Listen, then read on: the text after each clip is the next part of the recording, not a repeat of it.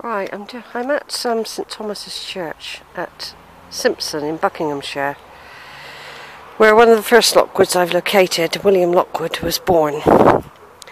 So I've located the church. It's very old. There's lots of very old features. It could have even been a priory at one point. I haven't found a Lockwood grave, but a lot of them are unreadable. They've been very eroded, but there are some very old graves here. I did find a James Clark though, and that rings a bell. There are Clarks in Jolene, Duncan and George's family from round here. So basically what I've done is they're having a tea party this afternoon at 3 o'clock.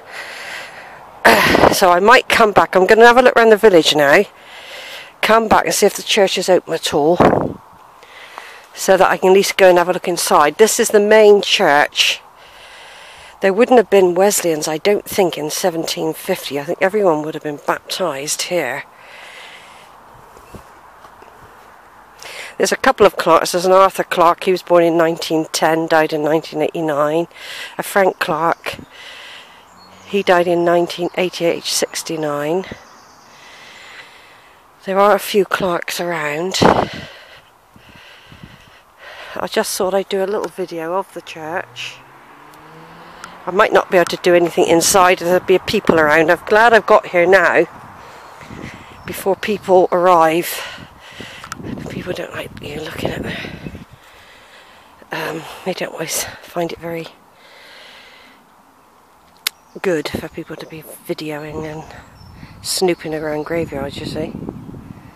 It's lovely and pretty. It's a nice spring day as well. There's lots of pollen in the air.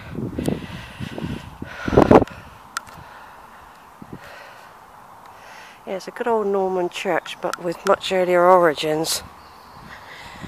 I'm picking all this up from my various visits to cathedrals, castles, priories, monasteries.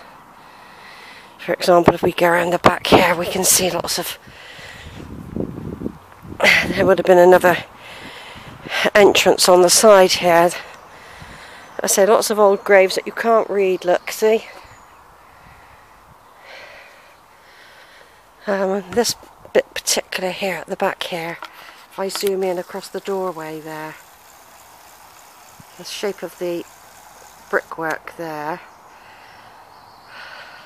lot bricked up places. There's an arch thing there, and the same on the top of the church, where you can see that once another building was attached here. It could have been a private vault. This could have been a private vault area here. There's no money, see, for restoration. The government don't give a lot of money anymore to churches. They have to raise all their own funds. So you get the little... Well, actually, in many ways, it's a good job that they don't do too much, because all this would be covered up. Obvious entrance in there.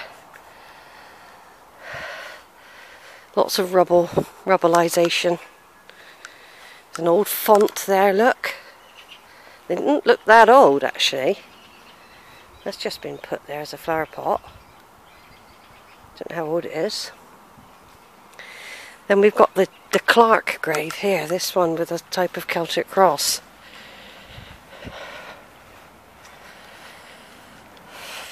This one here, James Clark.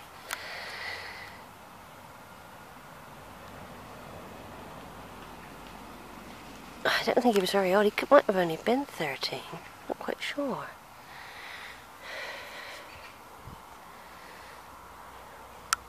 But people will be arriving soon here.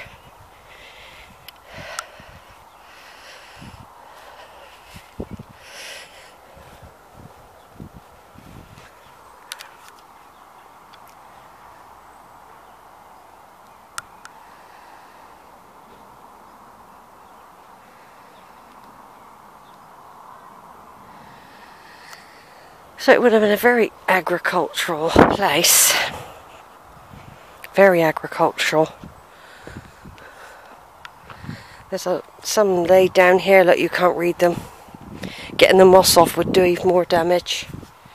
See, some are laid down like that. St Thomas Church, Simpson. That's where William Lockwood, 1750, was born in this parish. There are old graves about. They're having a tea party soon. But it's all locked, can't get in, I might have to wait. They're having a strawberry fair 28th of June. That's at St Mary's Church, Wharton-on-the-Green. St Thomas Church, yeah, they've got their tea party today at 3. There's also a St James Church somewhere. And Lockwood's could be in any of those churches, you see. The churches I come to are just guidelines. They're just guidelines. There's nothing to say they can't be in others. Right, over and out for this video, because it's just a short video.